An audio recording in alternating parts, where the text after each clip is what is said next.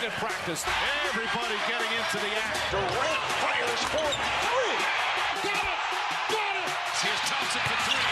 Big shot by Steph Curry.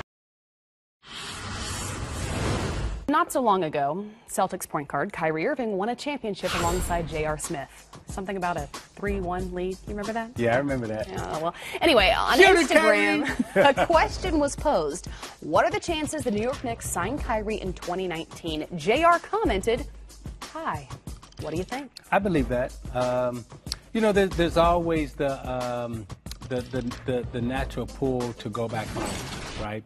And, you know, Kyrie being from that area, the Knicks, the Nets, I mean, those two teams will have their shot at him only because, A, he's had a healthy respect for the area.